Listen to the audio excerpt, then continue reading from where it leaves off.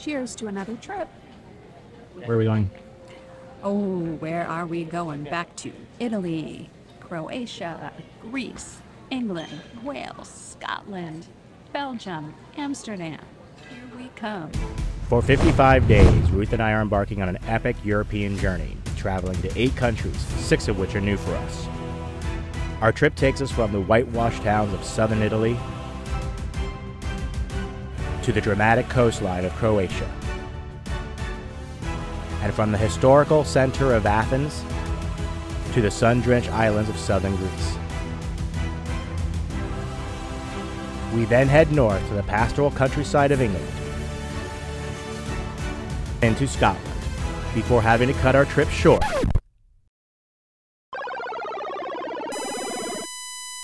for while we understood the risks of traveling this time of year, we were forced to change our trip due to the hurricane that was heading right for our home in Florida.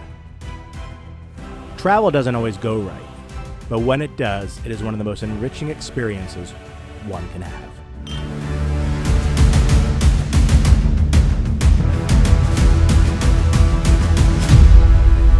So we have a long travel day of 3 hours to Newark, 7-hour layover, and then a 10-hour or so flight to Rome. So we'll be arriving in Rome in the morning, and then we have a 3-hour drive down to a B&B that we just picked out. So hopefully get some rest and then hit the ground running the next day. So super excited to go, and plane's here, no delays yet. So bags are hopefully going to be on board soon. So we'll be off on our way.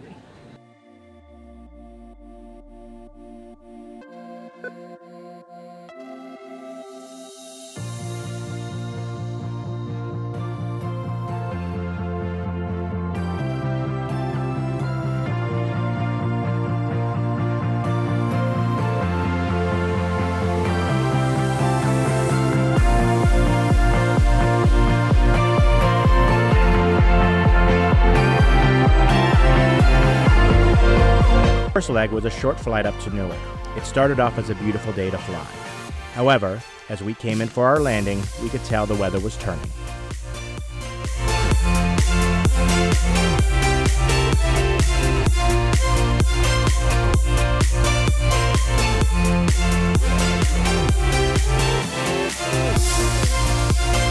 After deplaning, we made our way to the United Club Lounge, where we watched a strong front roll in, as well as catch the Liverpool Man U game with some beers. The storm eventually moved out, but the damage was done, as we were delayed by 2 hours. Big glamour of travel? Yep, exactly. We quickly boarded, and we're off to Rome.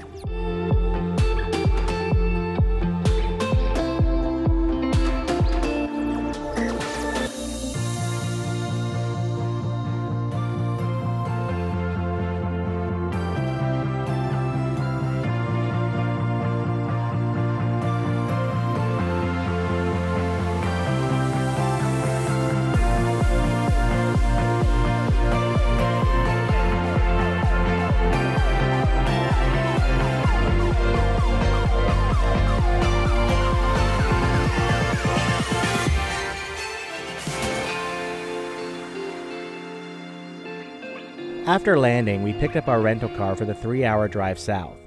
Knowing we would be tired, we had picked a small town halfway to Puglia called Benevento. We checked into our Airbnb and grabbed a quick pizza dinner, followed by a walk around town afterwards. Cute, nothing special, but perfect for a quick overnight stay. Next morning, we woke early and hit the road to our first stop, the ancient city of Matera.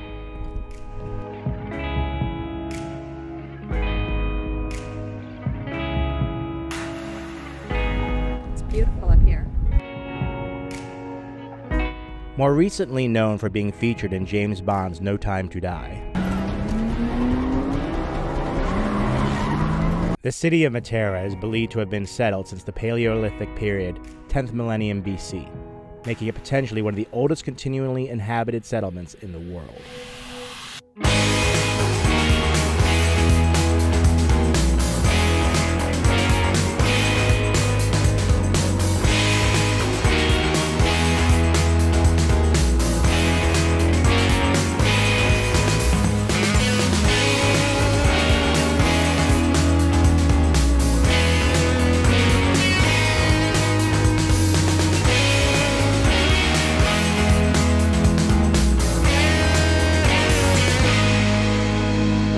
We spent several hours wandering around and getting lost in the Sassi di Matera. Until the late 1980s, the Sassi was still considered an area of poverty, since its dwellings were, and in most cases still are, uninhabitable and dangerous. Recently, there has been a push to become more tourism-oriented, and it has promoted the regeneration of the Sassi as a picturesque tourist attraction, with the aid of the Italian government, UNESCO, and Hollywood. There are so many of these little nooks and crannies you can just step into and be like in the middle and underneath the city. It's really kind of cool. We made our way down the hill to the Tibetano del Gravina suspension bridge, and despite a fear of heights, Ruth made it across. The bridge felt right out of Indiana Jones. It was not as scary as it usually would have been for me, so I'm very proud of myself. I did it, and it was pretty easy. So, yay! High five. After conquering the bridge, we headed up to a viewpoint with spectacular views of the Sassi, and explored some ancient cave dwellings.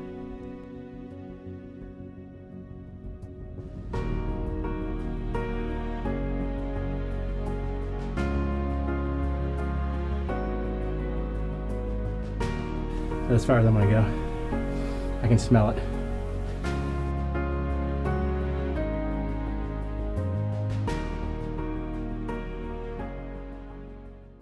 The Italian region of Puglia forms the heel of the Italian boot, and has been on our trip list for quite a while. For the next 4 nights, we were staying just outside the town of Alberobello, famous for its unique dome homes called Trulli.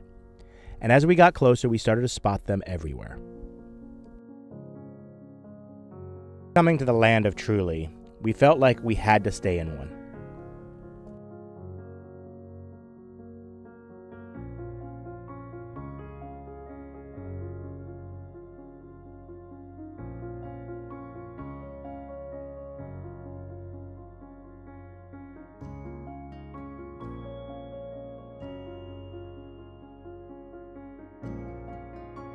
This is so cool and unique.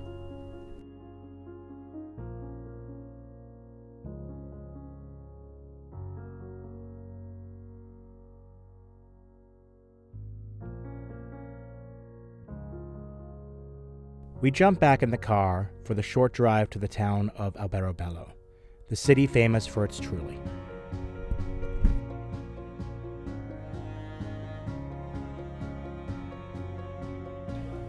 They're like little hobbit houses, white little hobbit houses.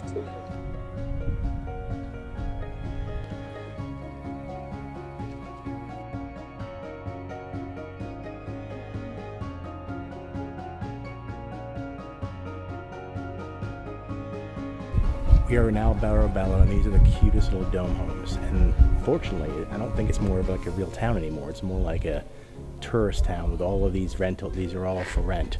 So you can stay in one of these. I mean, this is the most crowded, more than Matera, I think.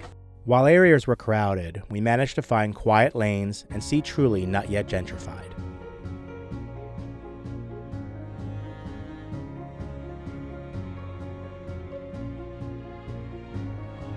After wandering around and watching the sunset, we had built up quite an appetite. It was time for dinner. We found a restaurant that did local Puglian dishes, tapa style. It was so good.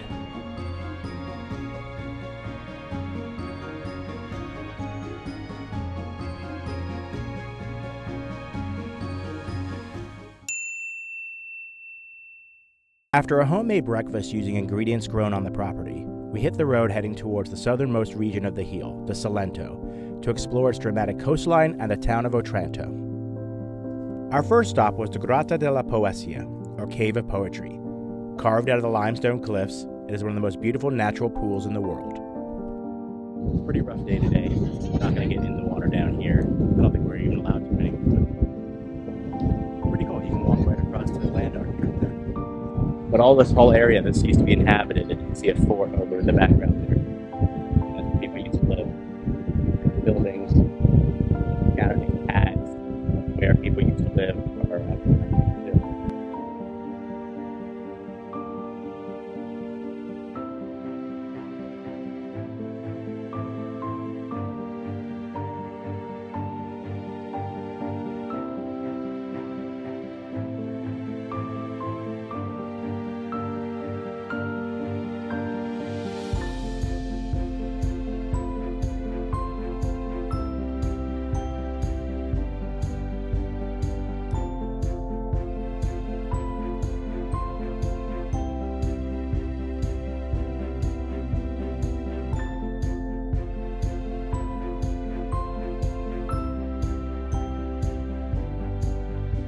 First gelato of the trip.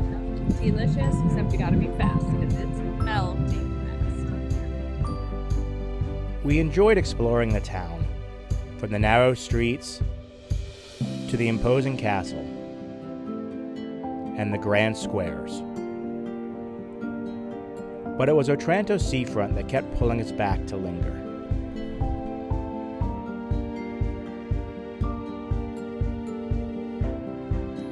Seeing the people in the water made us want to get in as well. Plus, it was so hot.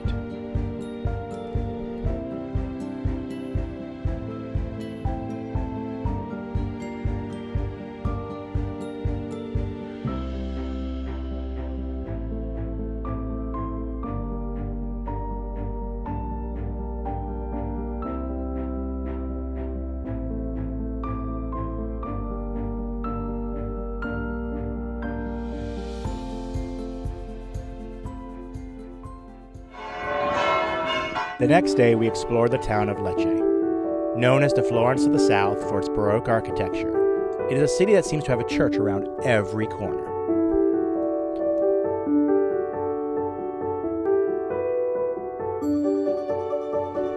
The city's sandstone streets are made for strolling, car-free in its center with big and small squares, revealing surprises, like a 2nd century Roman amphitheater.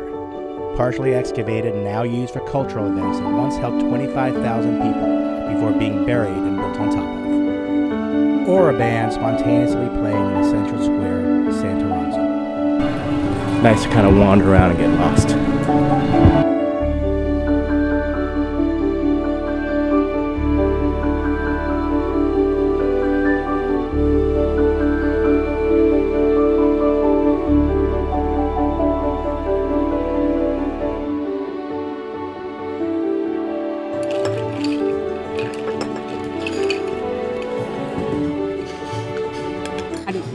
I don't know how to Con Leche. No, yeah. No. Cafe, yeah, Lecce.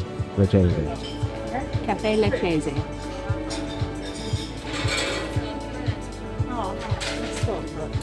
Nice, refreshing.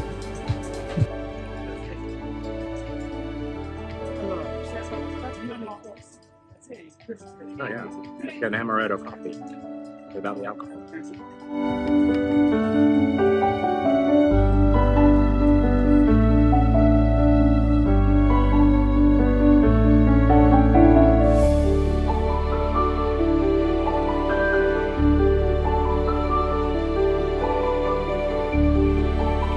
And as we finished our time in Lecce, we headed off to the beach.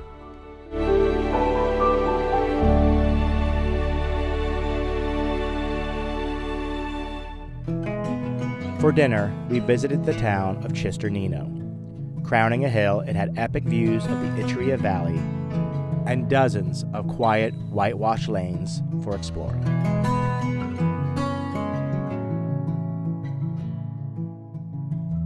After 2 years of pandemic restrictions, including during our trip to Italy 6 months earlier, it was great to see Italian piazzas brimming with life.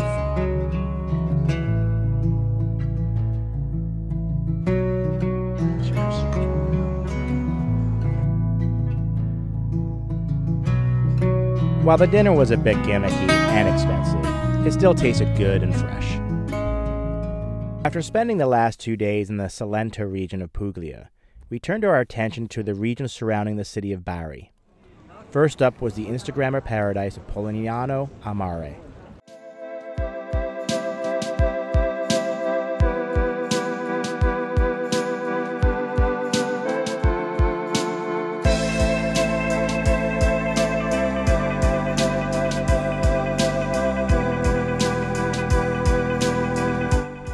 While it's easy to see why Instagrammers love it, for its natural beauty and uniqueness, it's also very crowded, and we were here at 10 a.m.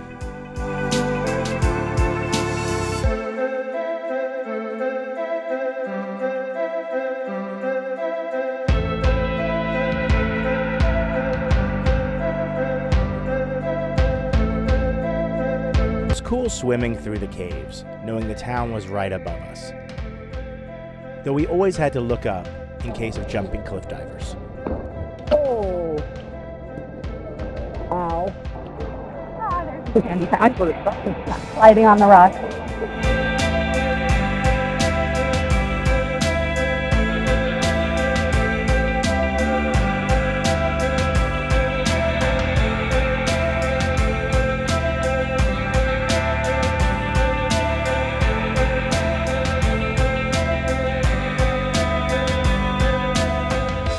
Polignano al Mare, which is this gorgeous, picturesque, you like see the Instagram shots all the time.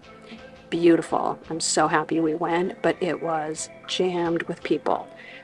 Rocky beach, and you could just find a tiny little patch. Water was beautiful though, clear as anything, but the town was packed solid.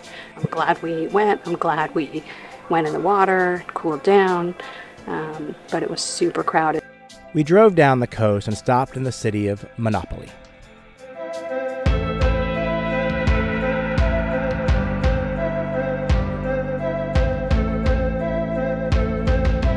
Out of all the towns we visited in the Puglia region, this was, I think, our favorite.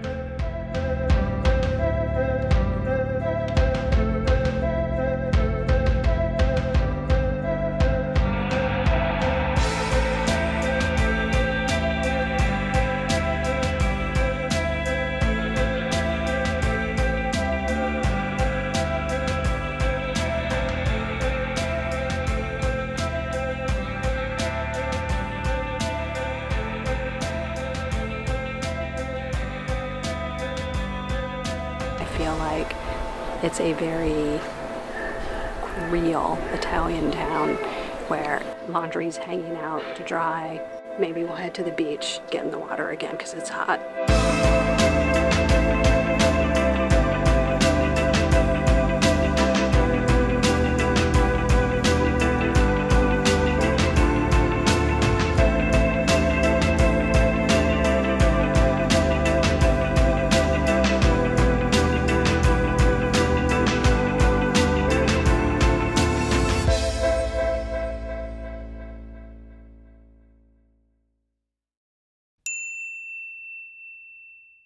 For our final day in Puglia, we had 3 more towns to visit.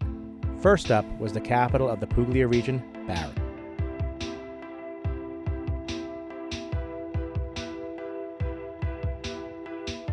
Located on the coast, Bari is a cross-section of modern and ancient Italy. With a bustling harbor full of cargo and ferries, you can also find Nana's hand-making orecchietta pasta in the back streets of the old town.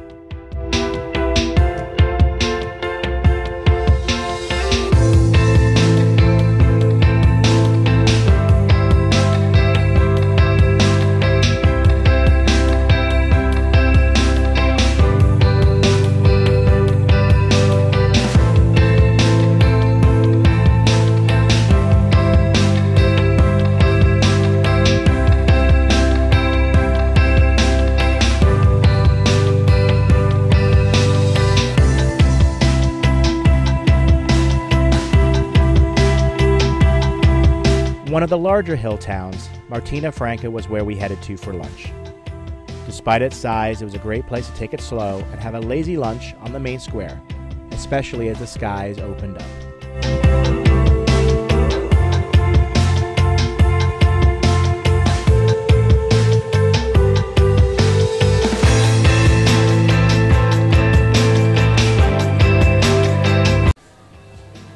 Okay, so which one would you order? I might go for either the Rolling Stone or the Beatles. Our final stop was the hilltop town of Ostuni. Known as the White City, though every town we had visited was painted white, this medieval walled city was built without a plan, with streets, staircases, and alleyways creating a maze that confused a stream of invaders, from the Greeks, the Romans, the Goths, the Byzantines, the Normans, and now tourists. Whitewashed streets and quiet back alleys give way to busy squares and a vibe that felt just a little too hip.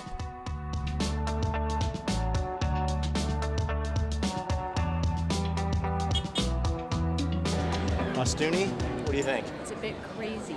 It's like a circus here. So many people, so crowded. Way more crowded than I thought it was going to be. I mean, there's just people everywhere. And everything looks like it's got massive lines. It's like Disneyland. And I feel like it's the hipster place. There were a lot of, when we were walking around, a lot of hipster bars. Yeah. Yeah. We spent the evening enjoying spritzes, a charcuterie board, and of course, gelato, before returning to our Trullo for one final night.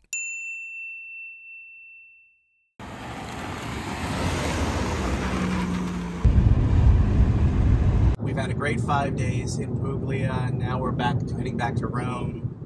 We've got about a 6-hour drive, a couple of cappuccino stops, and lunch stop. But tonight, dinner in Rome, which is very fun and exciting. So, long drive, but going to be worth it in the end. After dropping off the rental car, we had 3 tasks: to see as much of our Rome favorites as possible, eat an amazing dinner, and have gelato.